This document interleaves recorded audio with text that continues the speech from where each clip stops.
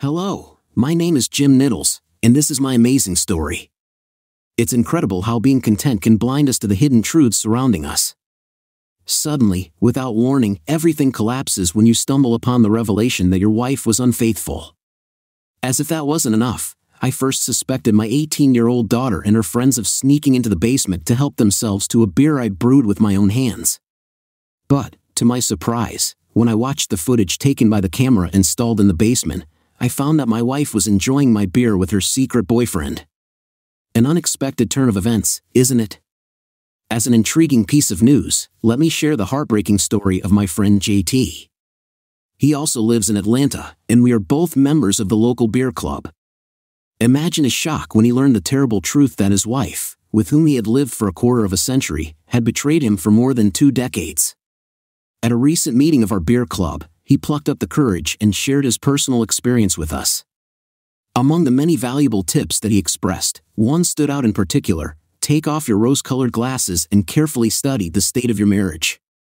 This remark struck a chord with me because I also have my own story. My name is Jim, and I have been happily married to Karen for almost 28 years. Together, we have 3 beautiful children. Life seemed idyllic in every way. Karen, the epitome of elegance and grace, comes from a rich and noble family. Despite her 49 years, she radiates an ageless radiance that can easily deceive anyone who thinks she is only 35. As for my upbringing, I can't say for sure whether I belong to the middle class or not, but I was lucky enough to grow up in a caring family living in a cozy town near Atlanta. I am the younger brother in a family with 2 boys. Our upbringing was very peculiar as we lived next to our beloved grandparents. My father, by the will of fate, worked conscientiously in my respected grandfather's hardware store, following a family tradition. My brother Ken and I started helping out at the store after school and on weekends. Ken, in an effort to broaden his horizons, continued his education at the Georgia Institute of Technology and became an experienced electrical engineer currently working for a well-known paper company in South Carolina. Inspired by the footsteps of my wonderful older brother, I also set off to Georgia Tech as a computer science specialist. Among the huge number of memories associated with my hometown, one thing stands out vividly: the presence of Joey, a typical well-to-do child in every small town. I had no idea that in the end, Joey and I would form such a strong friendship that it would overcome time and age. We became inseparable best friends from the age of 3. While my academic quest led me to the Georgia Institute of Technology, Joey chose Emory University, paving his own path of intellectual search. By the will of fate, I found myself in the role of Joey's matchmaker during his visits to my part of the city. In turn, he kindly reciprocated when I dared to enter his territory. I had no idea that one of the blind dates that Joey arranged for me at Emory, namely Karen, would captivate my heart like no other. It was the only blind date that prompted me to call for a repeat appointment throughout senior year. Karen and I treasured every moment we could snatch from our busy schedules. The more time we spent together, the more I became convinced of my desire to spend my whole life with this extraordinary woman. But before I had the courage to make an offer, I had to overcome one obstacle instilled in me by my grandparents and parents: the virtues of diligence and responsibility. I felt obliged to take care of providing for my future family. Karen came from a wealthy family and never knew what financial responsibility was. But my pride and principles did not allow me to live off the wealth of her parents. If Karen had agreed to marry me, we would have had to make our own way without any help from her family. Fortunately, she happily accepted the offer. Since early childhood, I was taught that it was important to save money for the future, and I diligently saved 10% of every penny I earned. It was with part of these savings that I bought an engagement ring for Karen, a symbol of my devotion and love. The very next day after I proposed, we plucked up the courage and broke the news to her parents. While Karen and her mother were radiating excitement, immersed in wedding plans, Karen's father and I respectfully withdrew, giving the women the opportunity to enjoy the conversation in peace. After I shared the good news with Karen's parents, her father kindly invited me to his office for a private conversation. He showed genuine interest in my plans after graduation, and I willingly told him that I had accepted a job at a well-known corporation right here in Atlanta. He noted with satisfaction that he was familiar with some of the leaders of this company. During our conversation, time seemed to slip away, and in the end, it was time to say goodbye. Karen and her mother set off to prepare for the wedding, which lasted 14 months, leaving enough time for a thorough study of every detail. In the meantime, I focused on developing my budding career, knowing that the next year promised promising prospects and opportunities. 3 months after our first conversation with Karen's parents, Ben sent another invitation to discuss, which aroused my curiosity and anticipation. He confessed his affection for me, acknowledged Karen's sympathy, but stressed that his duty as a father is to protect his daughter and their family. Perplexed, I pondered the meaning of his words. At that moment, he handed me a piece of paper, a marriage contract which he asked me to sign. My father's words echoed in my head, advising me never to sign anything without careful study, questioning, consultation, and deliberation. While I was reading the contract, he patiently waited for my decision.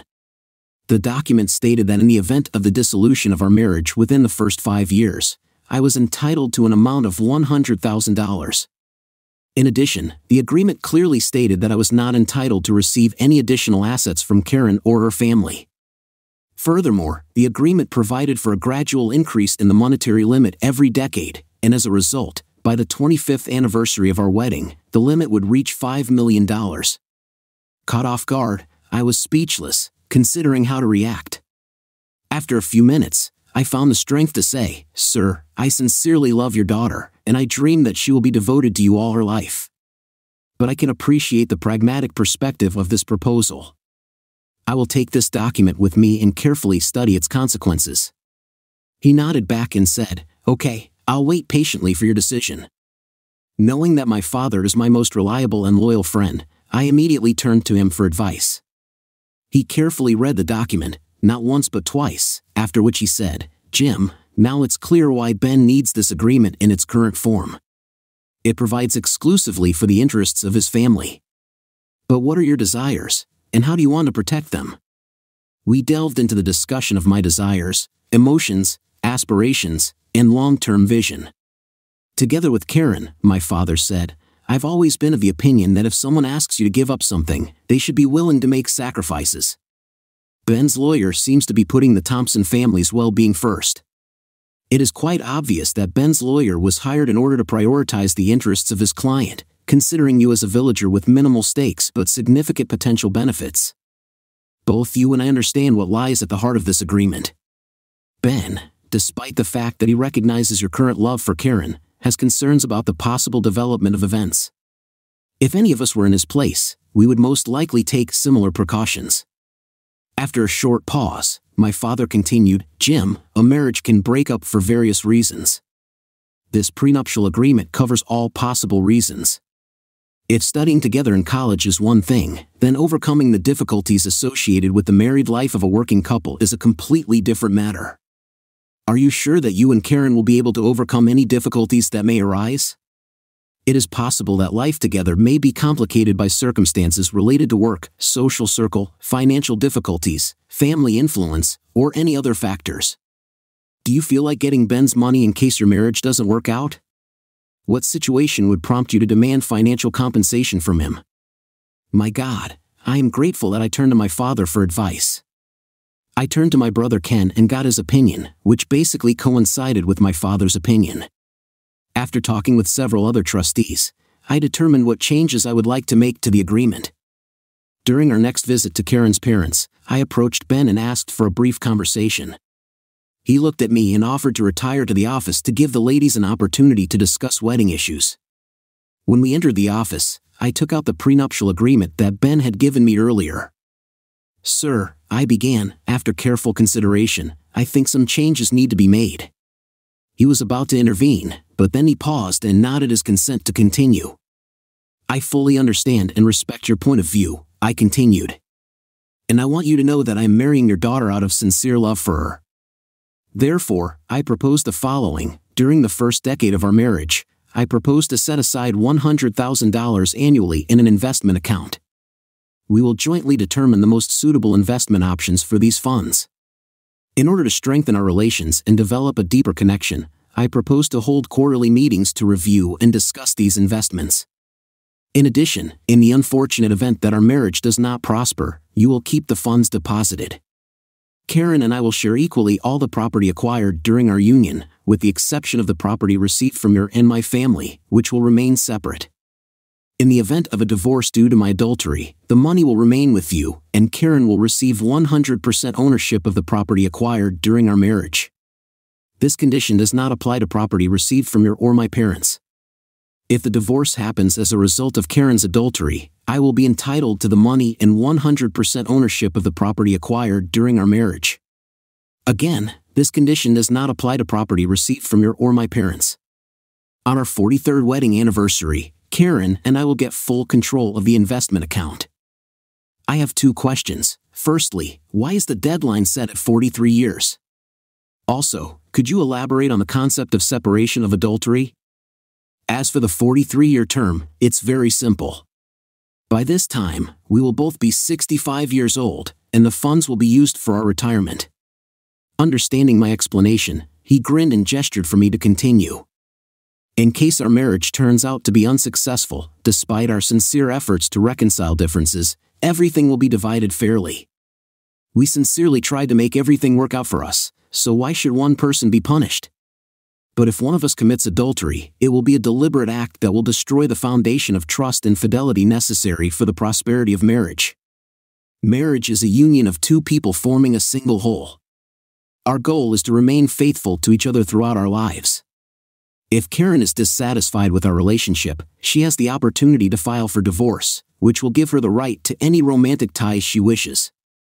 I, in turn, undertake to remain faithful to Karen, except that I will demand retribution only if she commits adultery during our marriage. Does this answer your questions? Yes, my son, you have indeed given satisfactory answers. I will arrange for a revised version of the agreement to be prepared for you. Now, let's join the women. A few weeks later, we invited Karen to discuss the prenuptial agreement with her. Karen was shocked by such a revelation and did not even think that such a thing was possible. When she finished reading, she looked up and asked, "Jim, you really don't mind?" Jim replied, "Yes, Karen." Intrigued, she reread the agreement for a moment, perplexed. She asked Jim, "Why 43 years, and what kind of talk is this about adultery?" Laughing, I replied, "Your father asked me the same questions. In 43 years, we will both be 65 years old. We will assume that this is our pension fund." Karen was sitting, and a smile slowly appeared on her face. She realized that if they both strive for their marriage to be successful and it does not work out, then they will have the opportunity to divorce and move on, knowing that they gave it all their strength. Adultery is a conscious act of treason when a person secretly deceives his partner about his location and communication. It's hard for me to imagine anything more heartbreaking and deceptive in marriage. If I'm not enough for you or if you want someone else, I beg you to have an open conversation and file for divorce. I don't want to be disrespected and make a fool of myself. My love for you remains unchanged, and I expect the same loyalty from you. Our wedding day was filled with joy, and the honeymoon was just magical. And now, we have been married for almost 28 years, and we have 3 children. Our eldest, Dan, who is now 26 years old, bears the surname of my late father, Benny, at the age of 25, who enjoys outdoor activities, currently works in one of Ben's companies. Then, realizing Benny's potential, actively mentors him to eventually become the manager of the family business. In addition, Benny has recently been accepted to the MBA program, which he will start this fall. Interestingly, the name Benny comes from the name of Karen's father, which gives his personality a special shade. This event brought great joy to my father, as he is very glad that he has a family member who can continue the legacy of the farm and hardware store. In contrast, my brother and I chose to leave the farm as soon as we had the opportunity. Also, our unexpected child, Emma, recently turned 18, and I have to admit that she has an amazing ability to effortlessly influence me. Our daughter is the most outstanding athlete among our children, and she has received a full scholarship to play football at UNC starting next year. When our sons left for college, I turned the playroom in the basement into a charming beer pub. My wife, Karen, and I are very happy to hold meetings, and the pub has become a favorite vacation spot for our family and friends. But in the last few months, I've been under the suspicion that someone is stealing my carefully prepared beer. Although I don't keep strict records, This suspicion has intensified. Having prepared several bottles for the beer club meeting, I was horrified to find that there was not a single bottle of IPA among them. During an evening meeting, I reached out to Fred Jones to discuss my concerns about my 18-year-old daughter sneaking a beer from my beer bar. I asked Fred if he allowed his daughter to drink beer, to which he replied that if he wanted to let her try it. Interested in my suspicions, Fred asked about the reasons for my confidence. I explained that whenever I went out of town, the beer mysteriously disappeared, but I quickly dismissed the possibility that it could be Karen, as I had never seen her drink a whole glass of my beer. Karen always preferred wine. On the other hand, the boys who visit my pub seem to like beer, and I often send them home with a case of beer each. Thus, Amy and her friends remain the only potential culprits. I have a great idea. We can install a motion-controlled surveillance camera in the beer hall to catch her in the act. Can you set up the camera tomorrow morning while Amy is at school? Will 11 a.m. be suitable? Thank you in advance. I'll be waiting for you tomorrow at 11 a.m. Frank was punctual and efficiently installed everything in just 15 minutes. He also took the time to teach me how to operate it, which took about 20 minutes. Do you think we should tell Karen about the camera? I think it's better not to, as she might accidentally reveal it to Amy. By the way, where are you planning your next trip? I'm going to Cleveland next week. I'm flying out on Wednesday and coming back on Thursday. Have a good trip, and let me know if you manage to capture her on film. We left the system running while we went out for lunch. For the next 2 weeks, every time I visited my pub, I drank beer and looked through the records. Only the cleaners who came in on Tuesday and Friday mornings, as well as myself, got on the tape. I arrived home from Cleveland only at 1 o'clock on Friday morning due to a flight delay of 2 hours. I spent Friday working in the office. In the evening, Karen and I had dinner with her parents and then attended the performance. According to my recollections, we had a barbecue at home after the Sunday service. I dozed off in a comfortable chair, returning home on Monday evening when Karen was at a meeting and Amy was at soccer practice. I decided to watch the tape, but after 5 minutes of watching, my whole reality collapsed. I was expecting to see Amy and her friends, but to my horror, the recording showed Karen walking into the pub, intertwining her fingers with Jerome. It is worth noting that Jerome, along with his wife Diana and daughter, moved to our neighborhood about 8 months ago. My world turned upside down when I saw my wife leaning over the arm of my favorite chair, engaged in an intimate act with Gerald. I was numb from shock and began to stare blankly at the screen, unable to realize the situation unfolding before my eyes.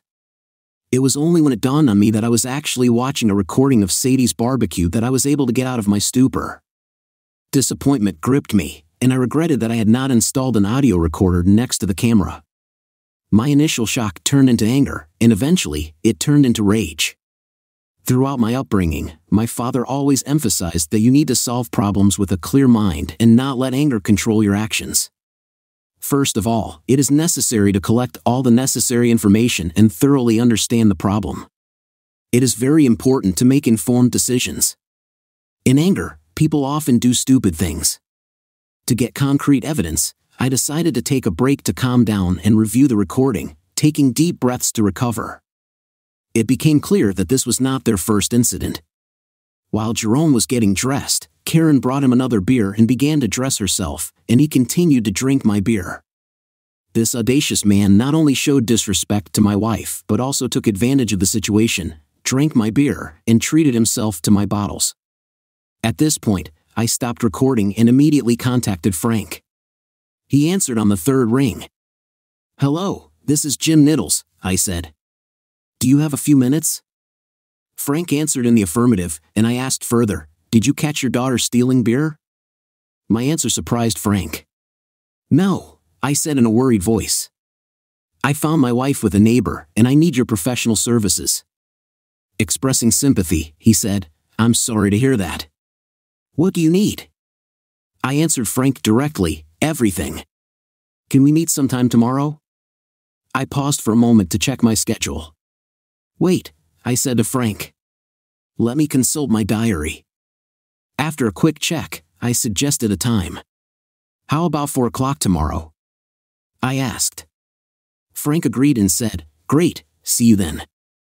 Before ending the conversation, I asked Frank, "What do I need to take with me?" He presented a list of items: the tape, his name, address, phone number, work address, Karen's schedule, and when you leave town again. After confirming our plan, I said, "See you at 4." Fortunately, Karen hadn't come home yet, which gave me an opportunity to collect my thoughts and regain control of my emotions. About an hour later, Amy came downstairs, informing me that she had come. We went upstairs together and started talking about the upcoming football game. Reassuring her, I promised that I would be there and support her. Being a person who is completely immersed in solving problems, I decided not to sleep and wait for my unfaithful wife to return home. I couldn't help wondering if she was really at the meeting that night or if she had some kind of illicit affair. In any case, I thought to myself, Frank will get to the truth. Time passed, and at exactly 3:55, I entered Frank's office, fully prepared for any challenges that awaited me. Expressing sympathy, Frank said, "I'm sorry to hear that Karen cheated on you." In response, I explained, "I talked to JT, who mentioned how you and Mike Ford handled his case. You're a professional, what do you recommend?" I shared my awareness of the marriage contract and the existence of sufficient evidence of adultery. But my curiosity wasn't limited to that. I continued, "I want to know everything about Jerome, his biography, his spouse, his family. I want him to be monitored around the clock. I want to get an idea about his activities, about the people he communicates with, about how he earns money, which is of the greatest value in his life." Disappointment heated up my words, and I declared, "I want to be watched not only for him but also for Karen." Frank recognized the magnitude of the task and realized that it would take time and effort to collect all the necessary information. Assuring me of his readiness, he said, "I will ask my staff to start working on this in the morning." To enhance surveillance, he suggested installing video cameras and voice recorders in every room of my house, as well as in Karen's car. Realizing the importance of audio evidence, I remarked, "It's a pity we don't have an audio recording from last week." I told Frank that I would be going on a business trip in the near future. "In 3 weeks, I'll be gone for 4 days this time," I informed him. After assessing the timing, he replied, "Great, by that time we should have enough information for you." "Did you bring the tape?" Frank asked.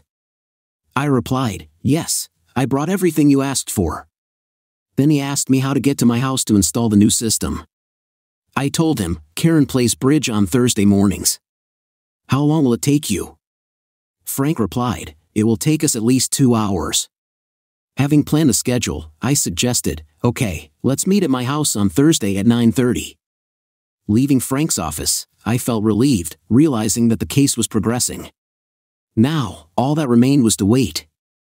3 weeks later, I finally said goodbye to my wife and went on a trip to Austin, Texas. The past 3 weeks seemed like an eternity, burdened with anticipation and anxiety. I put all the necessary legal documents prepared by Mike Ford safely in my briefcase, knowing full well that it was I who would have to hand over the divorce papers to Karen. Instead of going to Austin as planned, I stopped by JT's, knowing that my marriage would be annulled the next day. As expected, Frank soon arrived to deliver the long-awaited news. It was shocking that less than 45 minutes after my departure, this freak came to us, and they engaged in intimate activities in our own bed. To make matters worse, Karen brazenly demanded that he spend the next night with her under the pretext that our daughter, Amy, was going to spend the night with a friend. After carefully considering my options for countless hours, I finally came to a decision on how to deal with the exposure of Karen's infidelity. To tell the truth, I really wanted to kick them both out of the house, leaving them naked on the street, but I chose a more civilized approach. In the afternoon, I contacted Karen's father and asked for a meeting at his office. Sensing the seriousness of the situation, I explained that I had encountered a problem and needed his advice in private.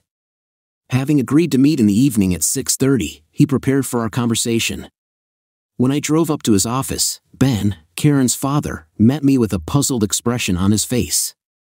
He felt that something important was going on because I had never asked for a meeting in his office before. Addressing him with respect, I said, "Sir, for all 29 years, I have always considered you to be another father in my life. I am grateful for the connection that has developed between us during this time. Because of this deep respect and the role you play in my life, I decided to approach you with the same level of respect that I would approach my own father." In this situation, confused by my words, He asked. Jim, what are you talking about? Taking a deep breath, I plucked up the courage and told the truth. Well, sir, tonight I'm going to hand Karen the divorce papers for adultery. Shocked and confused, he asked me, what on earth is going on? Gathering my thoughts, I explained, I have recordings of Karen and her lover engaging in intimate activities in our marital bed. Moreover, your daughter and her boyfriend are currently doing it in our bed. Stunned by such a revelation, he replied, this can't be happening. Unfortunately, it's true, sir, I said. I've been considering different approaches to this situation. After sharing my initial wish, I confessed what I really want is to meet them directly and kick them out of my house. Your incredulous reaction was expected. You're not kidding, he exclaimed. Realizing the significance of our relationship, I confirmed, yes, I really would like to do that. But out of respect for you, I have developed an alternative plan that I would like to discuss with you. For the next 45 minutes, we had a conversation outlining the plan I proposed, which in the end, was chosen as the most optimal. At 9:15, Ben, Frank Jones, Brad Williams, Mike Ford, Steve Collins, and an Atlanta police detective gathered at my house. After introducing everyone, I said, Karen and her lover are now in the master bedroom. When we gathered on the porch and discussed what was happening, Frank's earpiece notified him of their intimate actions. Sighing heavily, I unlocked the front door and led the audience into the living room. Turning to Ben, I said sympathetically, I'm sure you don't want to see your daughter in such a delicate situation. Why don't you wait downstairs? Having calmed him down, I once again confirmed that I undertook to refrain from physical influence on Karen. Behind us, Brad carried a video camera ready to capture the evidence. Before entering the bedroom, it was important to us that they knew they were being recorded, both for legal purposes and to confirm our presence. According to our plan, we settled down outside the bedroom door, patiently waiting for Jerome to be ready to leave. As we walked down the corridor towards the bedroom, we could hear the sounds of their intimacy. These were not just the sounds of casual encounters, but the passionate sounds of love. We went into the room where Karen was sitting, clutching a sheet to her neck, and Jerome was trying to cover himself with a pillow. Addressing Jerome, I introduced the persons accompanying me. Jerome, let me introduce you to this esteemed company. First of all, we have Frank Jones, an experienced investigator. Mike Ford, my divorce lawyer, is standing next to him. And finally, meet Steve Collins, an Atlanta police detective. Brad skillfully controlled the camera, filming the unfolding events. Despite the burning desire to kick them both out of the house, I was hatching alternative plans for their fate. Before we continue, I said firmly to them, I want you to understand that the whole house has been vigilantly recording every moment for the past 3 weeks. Taking a deep breath, I continued, addressing Karen directly, Karen, it's no secret that Jerome is someone from your past, an old flame. During these 3 weeks, I found out that you were going to marry him, not me. Looking around the room, I was convinced that everyone knew the truth. Everyone in this room knows that you decided to marry me only because your parents wouldn't approve of your relationship with Jerome. There is no denying that you entered into this marriage to fulfill their desire to have grandchildren and secure an heir. I understand how important it is to have heirs, and it seems that you have successfully taken care of the continuation of your family for another generation. But Karen quickly interrupted me, pleading, Jim, please stop.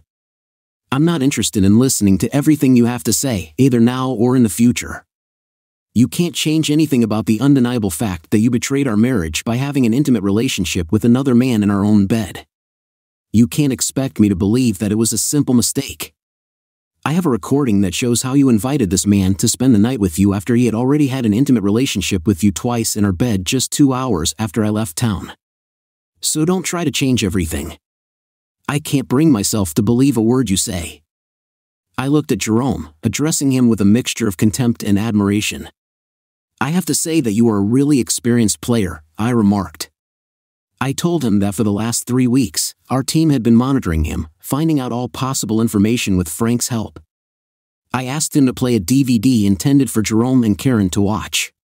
Drawing attention to Karen, I asked her to be attentive, emphasizing that I wanted her to see the true essence of her lover.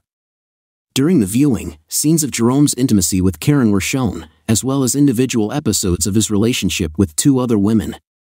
But the most revealing thing was ahead, a scene that would expose Jerome's true nature. In another scene captured on video, Jerome was seen with his friends at a restaurant last week. The conversation at the table took an alarming turn when someone asked Jerome about his relationships with married women. Without hesitation, he boasted, "Yes, damn it, I can't resist relationships with married women. There is nothing better than performing intimate acts with them in the bed of their own husbands," Jerome proudly said when asked about his recent encounters after returning to Atlanta. "Oh, yes, there are 3 married women in my entourage now. Interestingly, one of them is someone you all may remember, Karen Thompson from college," confirming their memories. Someone said, "Yes, isn't this the woman who shamelessly visited our apartment on her wedding day so that you would do such things?" Jerome gleefully agreed, stating, "Yes, this is exactly the woman I'm talking about." With a mixture of disbelief and disappointment, I continued to share my knowledge. "I've been sleeping with her for the last 5 months. Can you imagine?" The weight of this discovery hung in the air as he paused for a moment. "She's my neighbor," he said, adding another layer of deception to the already painful truth. Reflecting on the past, he remembered how Karen wanted the last intimacy before the wedding, assuring that after that she would be faithful to me. "That's right," I confirmed, nodding at the accuracy of my memories. The recording continued for a while. "She really kept her word up to 5 months ago." A feeling of bewilderment filled the room as he continued. "Now she tells me she regrets marrying him and not me. Can you believe it? She really believes that I would choose her as my wife." The tension was building. Jerome was already shouting at me in anger, and Karen was curled up in a ball, sobbing uncontrollably. Frank and Steve quickly approached Jerome, ready to help if necessary. Interrupting Jerome's outburst, I sternly told him to be quiet. "Jerome, we're almost done. Just calm down and listen. We are not going to resort to physical violence unless absolutely necessary. Trust me. But you should know that your sons-in-law have their own plans for you," I explained, emphasizing the seriousness of the situation. "Your wife and her brothers were far from thrilled when we shared the information with them," I continued. After telling him to get dressed, I noted that his transport should have already arrived. "But before he leaves, I wanted to make sure that he understands the severity of the consequences. Before you leave, I should clarify that I have distributed copies of the evidence to the husbands of 2 women with whom you were involved, as well as to your wife," I said, shocking Jerome. Flushed with anger, Jerome began to threaten me. Taking a step back, I calmly replied, "Be careful, Jerome. You just threatened in the presence of my lawyer and a police detective." I intervened to make Jerome understand the seriousness of his threat. "Also, keep in mind that your threat is recorded on tape." Then, Mike handed me a sheaf of papers, which I handed to Gerald. Keeping calm, I continued to address Jerome. "So, these are the divorce papers that your wife asked me to give you." I paused for a moment and then added, "Before I forget, she wanted me to let her know that she doesn't want to see you anymore. She hopes that you will go to hell and never come back." The shocking nature of this statement did not leave the room. I continued to share additional information. "It's interesting that her brothers volunteered to pick you up tonight. They are waiting for you downstairs now," I said, firmly concluding the conversation. "And now it's time for you to leave." At that moment, someone called my name, saying, "Hey, Jim." Before Jerome left, it was necessary to inform him about the role played by Karen's brothers in gathering information about him.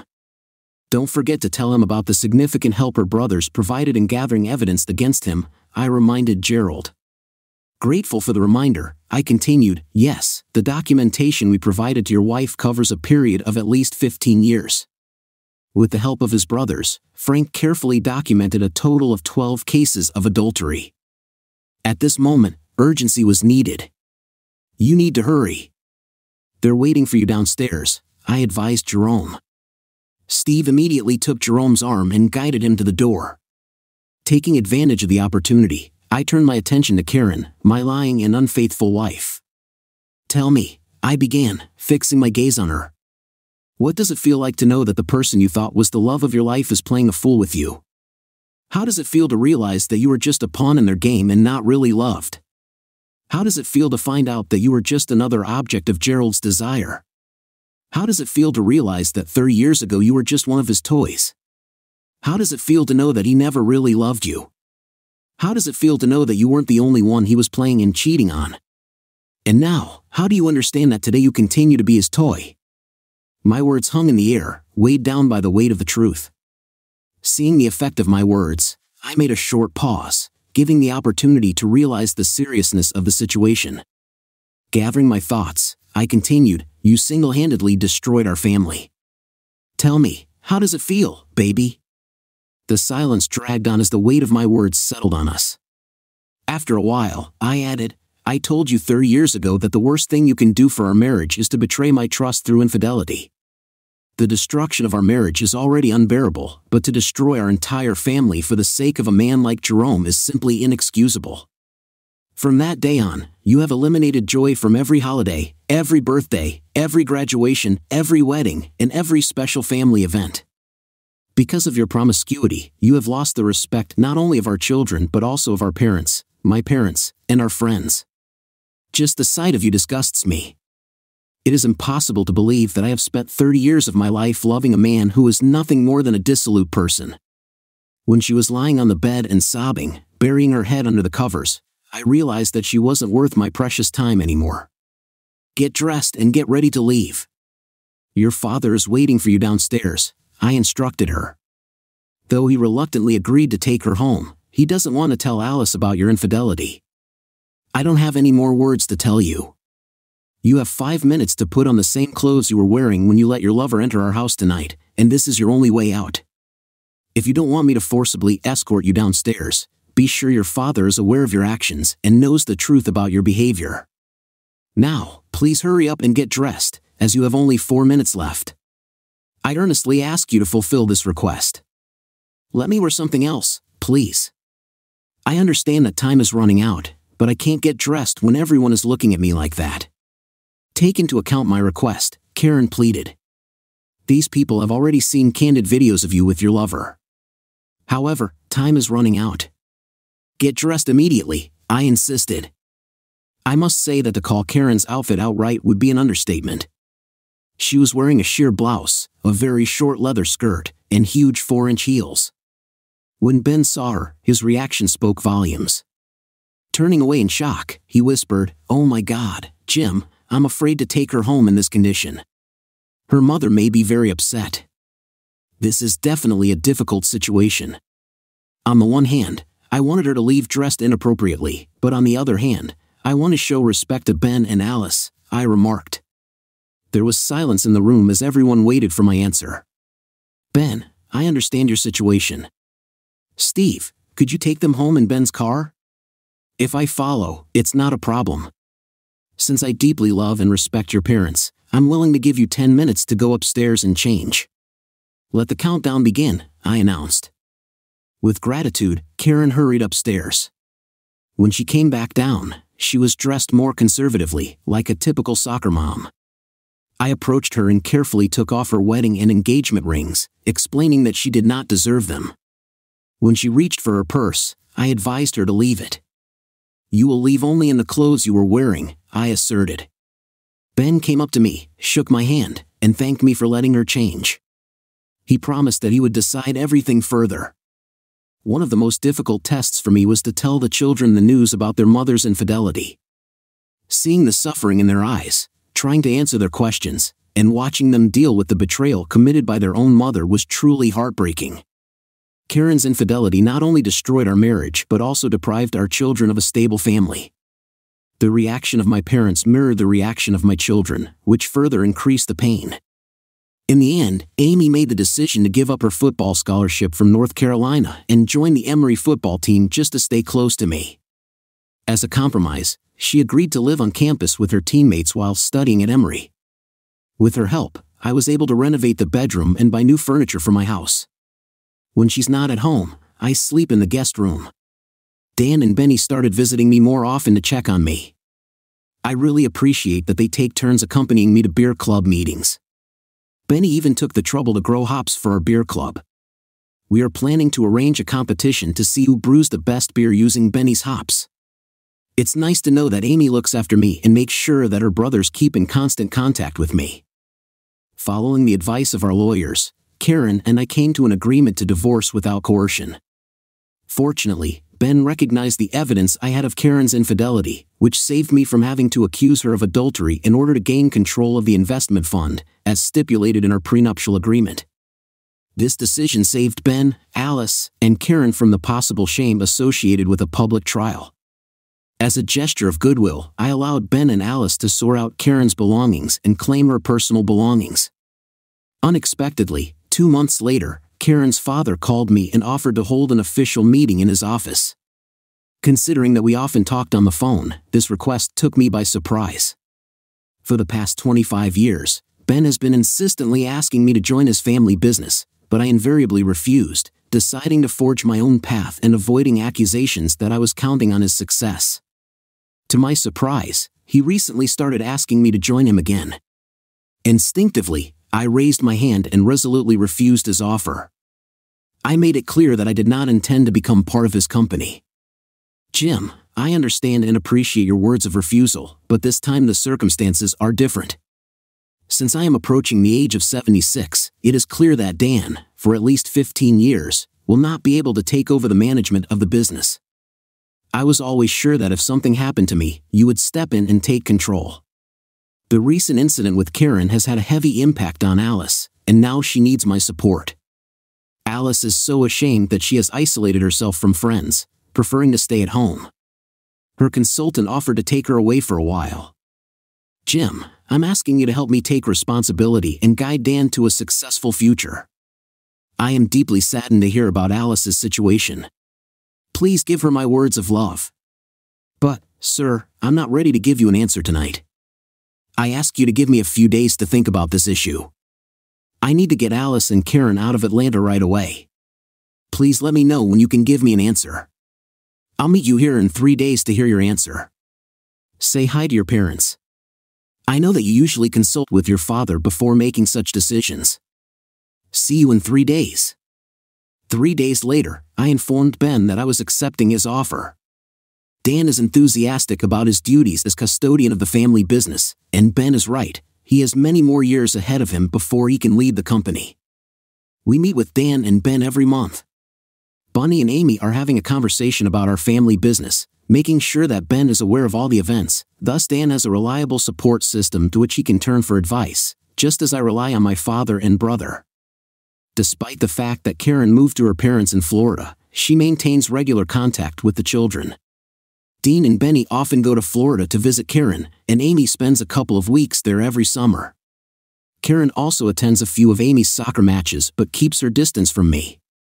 Alice is making progress, but it seems unlikely that she will return to Atlanta.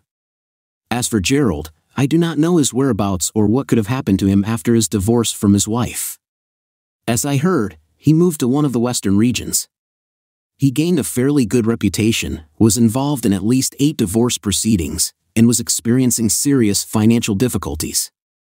Not only his life suffered, but also the fact that he played a role in the destruction of several marriages. However, you should not blame only him. These women deliberately made the decision to change their husbands.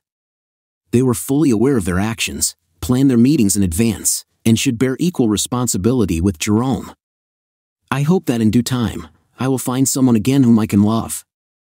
I really miss communication in marriage, when there is someone to hug, talk to, and share my love. I will continue to get up every morning, express gratitude to God for my children, and adhere to a far-sighted approach to life until that very desired moment comes. I also want to say that Alice called me a week ago. She shared the sad news with Lena. Karen was recently diagnosed with ovarian cancer, and now she is being treated. Alice said it could end very badly for Karen. I sympathized with their experiences with Ben and asked them to keep me informed. Apparently, for my suffering and pain, karma overtook Karen. Story 2. Hello, my name is Jack. I want to share a story about my past relationship with my ex-girlfriend Maya. We were very much in love with each other, at least that's what I thought.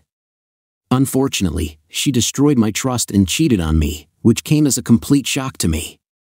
After the breakup, I met a wonderful woman named Maya. She had just graduated from college, while I was already working for a fast-growing technology company. From the moment I saw Maya, I felt an instant connection, although I couldn't figure out why. Our first meeting took place at the birthday of my friend's sister, who turned out to be a good friend with Maya since college. I couldn't help but notice that she noticed my gaze, as she was constantly looking in my direction throughout the party. Having overcome my insecurities, I finally plucked up the courage and approached her. Despite the fact that I did not fit into the generally accepted standards of beauty, having inherited a strong physique from my family, I have repeatedly faced rejection and ridicule from women in the past. Naturally, my expectations were underestimated when it came to Maya. She was stunning, and I expected to be either rejected or completely ignored. But to my pleasant surprise, she entered into a polite conversation with me. We spent the rest of the evening chatting casually, enjoying each other's company. It's been a long time since I've experienced such a feeling of happiness and self-confidence. Realizing that there was a connection between us, we exchanged contact details, and as soon as I arrived home, I immediately contacted her. Our relationship blossomed quickly. We began to spend more and more time together, chatting over lunch and having meaningful conversations every day. Our friendship grew stronger. Maya stood out from other women her age. Her kindness, wit, and intelligence won me over. From the very first conversation, it became clear that my sympathy for her goes far beyond her external beauty. Maya's intelligence and sense of humor initially attracted me. It wasn't often that I had the chance to go on a few dates, but she kindly gave me the opportunity. I've always been attracted to people with intelligence and ambition. I have never liked being around people who have no direction and aspirations. Maya embodied all the qualities that I admired. Having just graduated from college, she was actively looking for a job, willingly went to interviews, and jumped at any chance. Watching her determination and serious attitude toward her career, I only admired her more. Maya's parents made it clear to her that after graduation, she should solve her own problems. Unfortunately, the situation with her friend was getting more and more complicated. A friend was often sloppy, her boyfriend often came over, which was why their two-room apartment was cramped. It became obvious that such a situation negatively affected Maya's mental state. Worrying about her, I suggested that she take a break from the chaotic situation and move in with me. Although I was just starting my career in the technology industry, I was lucky to have a decent salary. With my income, I could easily support both of us without relying on Maya's financial help. We lived in a comfortable and spacious two-room apartment, and I was responsible for all the rent, bills, and food expenses. But I never considered it a burden because of my love for Maya. All the additional financial investments seemed insignificant to me. Perhaps it was blind love, but throughout our relationship, everything went surprisingly smoothly, and we rarely encountered any serious conflicts. Maya took over the household diligently, washed dishes, bought groceries, and satisfied my needs and desires in bed, making these moments incredibly pleasant. All this was before Masha and I started dating. Maya told me about her previous toxic relationship in college, where she endured abuse from her ex-boyfriend. Deeply sympathizing with her, I said that I was a gentleman and would always treat her with kindness and respect. I made her a promise and was ready to fulfill it. Throughout my life, I have never experienced anger issues or resorted to physical violence against anyone, especially a woman. Maya could be sure that she was safe in my presence. Besides, I've always been faithful in past relationships and wasn't going to betray Maya's trust. Fortunately, my job provided for a flexible schedule, 60% remote work and 40% on-site work. This flexibility allowed me to balance our home life and work in the office, providing us with enough time to live together. By openly talking about my schedule and allocating time for us, I wanted to show Maya that our relationship is built on trust and openness. To show my devotion to Maya, I set a rule from the very beginning of our relationship: we always informed each other about our whereabouts, who we were with, and what we were doing when we left the house. This was done to show her the depth of my sincerity and complete openness. Without hiding anything, I tried to create a trusting relationship between us. Over time, when our relationship became deeper, we began to make significant steps together. We introduced each other to our parents and soon to a close circle of friends. If I didn't have a best friend as such, then Maya had one. Her name was Andrea, and she often spent time with Maya. In fact, Andrea has become like a member of our extended family, regularly coming to our home and immersing herself in our lives. Andrea and Maya were roommates during college.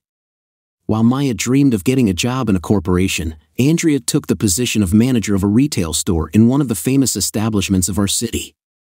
Living together with two sisters, also working professionals, Andrea led a turbulent life. Interestingly, Maya had the opportunity to work in the same supermarket where Andrea held the position of manager, but in an effort to make a career in the corporate world, Maya decided to refuse this offer. I noticed that she seemed pleased that I was providing for her, although I never openly told her about it.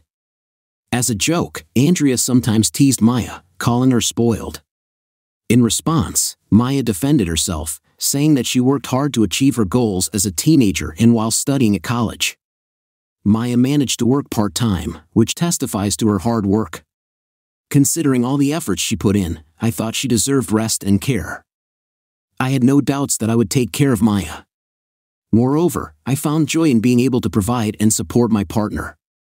One evening in a posh restaurant when we were celebrating my recent promotion, Maya suddenly started talking about marriage.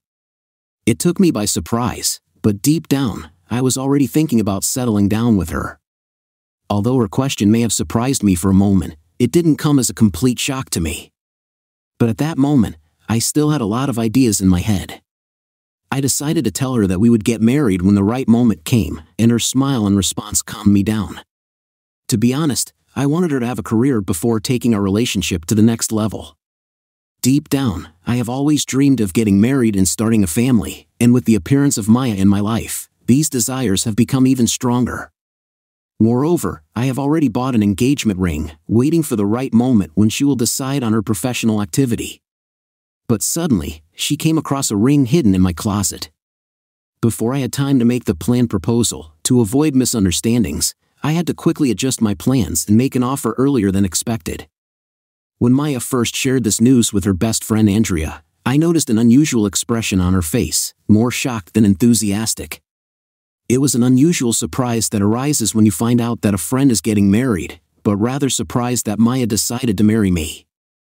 I expected Andrea to be more enthusiastic, especially considering she's going to be Maya's bridesmaid, but her reaction was far from enthusiastic. She asked, "Are you serious?" At that moment, Andrea let out a sigh of despair and, throwing her purse on the floor, grabbed Maya's ring. With an effort, she forced herself to smile and looked at me. Believe me, after spending a significant amount of time with them, I felt that something was wrong. Knowing Andrea's expression, I could tell a genuine smile from a forced one. Although I decided not to raise this issue with Maya, I felt that Andrea was not genuinely happy for her friend. In the past, I've observed Andrea's behavior towards me, which has always seemed too pleasant to me. There was a case when the three of us were sitting in our apartment, and when Maya went into the kitchen to cook something to eat, Andrea subtly hinted that Maya might not be exactly who I take her for. I understood the subtext but decided not to pay attention. Curiously, I asked Andrea to clarify what she meant. Under the influence of alcohol, Andrea just assumed that in time, I would guess what she meant. Also, Andrea's hint wasn't explicit enough for me to draw any definitive conclusions. As a result, we continued to plan the wedding without thinking about her remark. Maya imagined a grand celebration, inviting all her friends, relatives, and even acquaintances. But this did not coincide with my wishes in any way. Not only was it burdensome from a financial point of view, since she did not contribute anything, but I also believed that there was life after the wedding. My desires went beyond the wedding ceremony itself. The thought of starting a family and having children was dear to me. Therefore, I considered it more practical to find a more spacious apartment and make other necessary preparations to accommodate our unborn child. This point of view influenced my preference for a more modest wedding, which will allow us to direct funds to create a solid foundation for our future together. Despite Maya's reasonable desire to arrange a lavish wedding, I expressed my doubts about this. We both understood the senselessness of an extravagant and expensive ceremony. To my surprise, Maya found a job just a few months before the wedding. Realizing that I couldn't afford to buy exactly the expensive wedding dress she wanted or cover the cost of bridesmaids' dresses, she made the sensible decision to find a job and take on most of the expenses, freeing me from the financial burden. Her wise and practical choice made a strong impression on me, and it made me appreciate her even more. I hoped that after the marriage, she would continue to prioritize her career and contribute to our financial stability. In addition, I hoped that Maya's new job would allow her to make a financial contribution to our wedding plans. But to my surprise, she did not allocate any of her earnings for our wedding expenses. Instead, she channeled all her income into buying a wedding dress, shoes, accessories, and meeting the needs of her bridesmaids. Thus, I had most of the financial responsibility, including the costs of the wedding venue, the hall, cakes, and almost everything else. About 2 weeks before the wedding, I noticed that Andrea started sending me more and more text messages. She wanted to know if I had a good night's sleep or let me know when she went shopping with Maya. The frequency of her messages seemed excessive, and they were accompanied by a long list of superficial reasons for establishing contact. Alternatively, she came to our house under the pretext of helping Maya solve various tasks. Keeping calm so that Maya would not suspect hidden tension, but in the end, I reached the limit and was forced to turn to Andrea with a request to stop her excessive calls and messages. I was afraid that her persistent behavior could jeopardize my relationship with Maya, and I didn't want to let that happen. Unfortunately, I refrained from discussing this issue with Maya out of concern for their friendship in preparation for the upcoming wedding. I knew how deeply Maya loved and trusted Andrea, and I didn't want anything to overshadow their relationship. Deep down, I couldn't shake the nagging suspicion that Andrea's intentions weren't entirely sincere. It seemed like she was either trying to seduce me or convince me to reconsider marrying her best friend. During Maya's bachelorette party, the truth about Andrea's actions became clear. It was already late in the evening, and I found myself in the nightclub of the hotel where we were staying, enjoying drinks with my friends. It was at this moment that Andrea called me, insisting that she needed to show me something. At first, I hesitated, suspecting that she had ulterior motives and wanted to make one last attempt to seduce me. But when she mentioned Maya's name along with another familiar name, curiosity made me take one of my friends with me, and we went upstairs. Arriving at the hotel room where a small meeting was taking place, I noticed Andrea waiting for me outside the door. Something in her behavior suggested that she was going to report information that was hard to believe. When I turned the door handle, I was overcome by a feeling of horror that made my heart ache. Before the door swung open, I caught the faint sounds of pleasure coming from the room, and every second, the tension in my chest tightened. The sight that presented itself to me was nothing but shock. Maya was sitting on another man, whom I assumed was a male stripper hired by them for entertainment. Barely noticing my presence, she abruptly pulled away and rushed to cover herself with a sheet. I immediately recognized the man standing in front of me as Andrea had warned. It was her ex-boyfriend from college. Tears involuntarily welled up in my eyes from the emotions that overwhelmed me. The severity of the situation was simply unbearable. In complete bewilderment and fear, I silently left the room, leaving Maya and Andrea behind. My friend, who accompanied me, was no less shocked by the picture that opened before us. Trying to comfort or reason with me, he tried to start a conversation, but I waved him away, refusing to comfort. With a heavy heart, I continued to walk down the corridor, and Maya's voice still sounded in the air. I could hear Maya's desperate screams as she interrogated Andrea, demanding to explain why she had betrayed her so much. Amid the chaos, the tension was broken by Andrea's response, who stated that I deserved someone better than Maya. She claimed that I was only kind to her and urged her to leave her previous partner for me. According to Andrea, Maya wanted to get everything at once, not wanting to part with the current relationship and seeking something else. I didn't turn around to look at the continuation of their argument. It was an unbearable blow for me to realize that Maya had been cheating on me throughout our entire relationship. The pain was overwhelming, and I desperately wanted to find a way to deal with it, but it seemed impossible. Even Andrea tried to follow me and comfort me, but I didn't hesitate to shut her out by slamming the door in her face. To numb the pain, I drowned in alcohol, seeking solace in the haze of intoxication. I drank glass after glass until the line between reality and illusion was blurred beyond recognition. When I woke up the next morning, I was hit by a barrage of missed calls from Maya and other people who were undoubtedly worried about me. When I left the room, I saw that Maya had already put on her wedding dress. She looked completely dejected. As soon as her eyes met mine, she rushed to me and asked in a trembling voice why I hadn't dressed for our wedding. Hearing her words, anger flared up in me, which spurred my actions. In a fit of anger, I pushed Maya away from me, abruptly announced that I was canceling our wedding. Stunned silence reigned in the room. Everyone looked at each other in shock and confusion, asking why I suddenly changed my mind. Even my parents were stunned by my sudden decision, considering that we had invested heavily in preparing for the wedding. But because of the depth of my heartache, I could not explain the reasons for my action. Locked in my room, I sought solace within its walls. From behind the closed door, I could hear the voices of my parents and our friends asking me about the reasons for my sudden change of mood. But Maya did not react to what was happening, preferring to simulate a loss of consciousness. Several worried people hurried to pick her up before she fell to the floor. In the morning, when the remnants of the previous night were cleaned up, I collected my few belongings from the hotel room before leaving. I turned off my phone, leaving an apologetic message in my friend's WhatsApp group chat. It was a request for understanding, as I really didn't know how else to react at that moment. A week has passed since that fateful day, and I still can't realize that I was deceived. It's a hard way to come to terms with the realization that the person I trusted deceived me.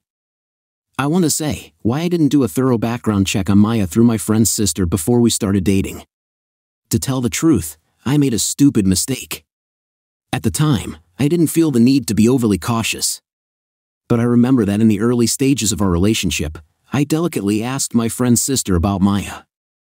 She mentioned that they studied at different faculties and communicated only through a mutual friend in college.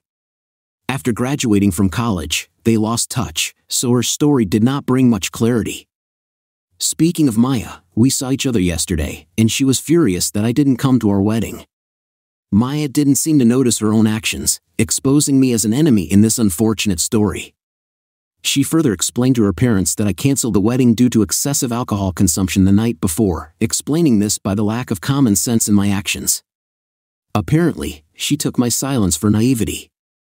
In fact, I no longer wanted to have any relationship with her, and I could not understand why she believed that we could save our relationship. To top it all off, she openly admitted that during our acquaintance, she was having an affair with her ex-boyfriend, and this upset me even more. She justified it by the fact that I was often busy at work, and this seemed to justify her infidelity. In light of recent events, I am at a complete loss.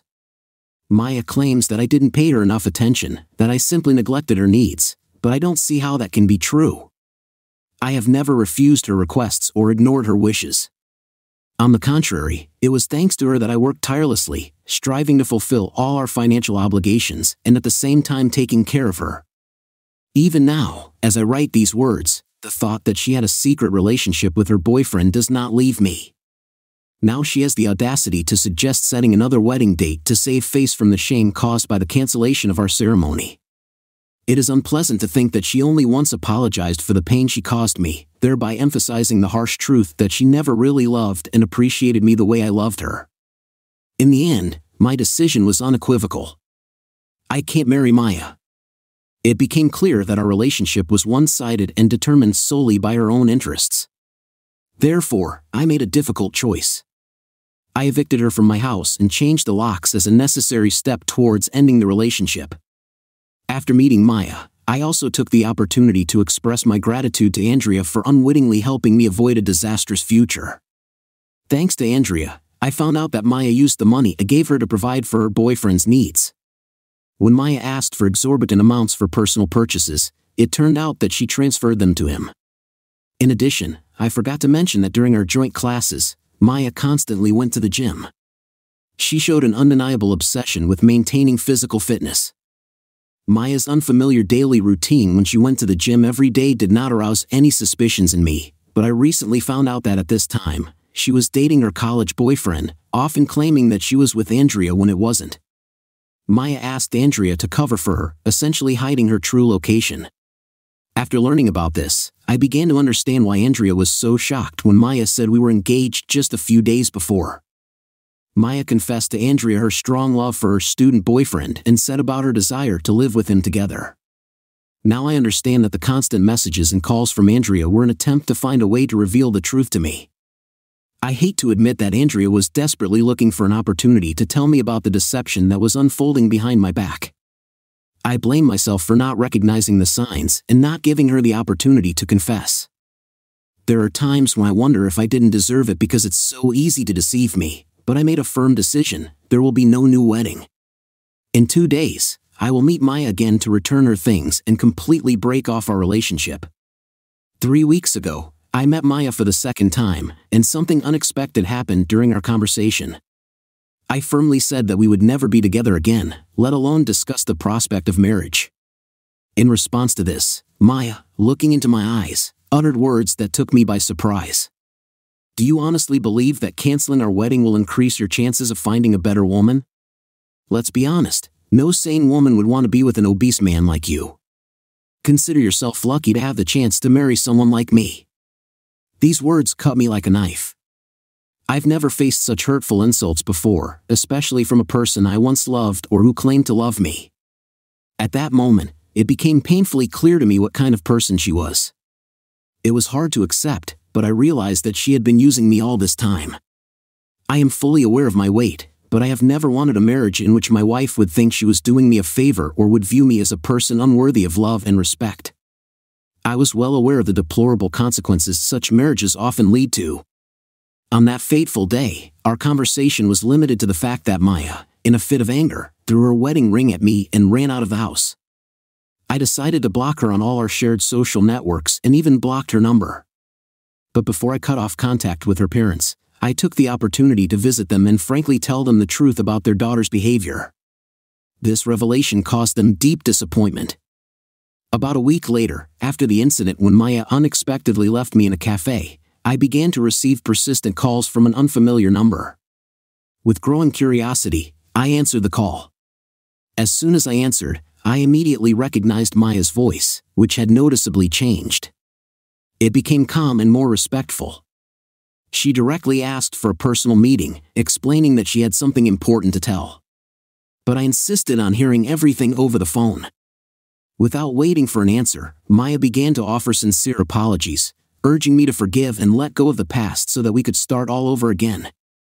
To my surprise, before I could answer, Maya abruptly intervened and informed me that she was pregnant. This revelation seemed strange to me, and I did not have time to collect my thoughts as Maya continued to speak without giving me the opportunity to utter a word. "I'm pregnant with your baby, Rick," Maya said, causing me to burst out laughing, believing that this was a joke in honor of April Fool's Day. I jokingly noticed that April had not yet come, and she was already playing me. Brushing aside her words, I quickly ended the conversation. As expected, Maya continued to call me persistently, and I blocked the number in frustration. It turned out that her boyfriend left her after finding out that she could no longer support him, and also after she told him about her pregnancy. Trying to deceive and manipulate me, she decided that she would be able to pull off a clever trick. After this incident, she constantly tried to contact me by different numbers, which I diligently drove away. To my shock and horror, Maya appeared on the doorstep uninvited. Unfortunately, at that moment, Andrea appeared on the threshold. Seeing Andrea, Maya launched a furious verbal attack, hurling vile insults and accusing Andrea of being the cause of the destruction of her best friend's life. It got to the point where she accused both Andrea and me of having an affair and betraying her trust. The situation escalated to such an extent that I had no other choice but to turn to the authorities and involve the police. Yesterday, I took further legal action by obtaining a restraining order against Maya. I can only imagine how hard Maya's life is without a permanent job and help in raising a child. As for me and Andrea, there is nothing romantic or illegal between us. I do not assume that there will be any relationship between us in the future. Although Andrea sometimes comes to see me, there is no deep connection between us except friendship and support. At the moment, I am focused on rebuilding my life and finding a way to heal from this broken heart. Although forgiveness remains a difficult task, I find some comfort in the fact that my actions have led to consequences for her. I continue to walk the path of healing and moving forward. I welcome any advice and support from this community, as it has helped me maintain a sense of clarity throughout this difficult process. The pain caused by betrayal is certainly a cruel blow, but I am still determined to find the strength and rebuild my life.